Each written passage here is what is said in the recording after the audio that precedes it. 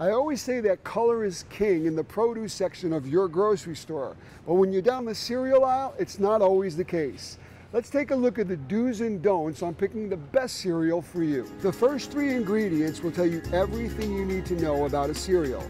Make sure it doesn't have salt or sugar or partially hydrogenated vegetable oils. A maximum of 5 grams of sugar per serving. A little more than 1 teaspoon, that is. Or at least try to stay with a 3-to-1 ratio of carbohydrates to sugar. Pick a cereal that has no more than 300 milligrams of sodium, at least 2 grams of fiber per serving, if not add fruit. No more than 2 to 3 grams of fat per serving.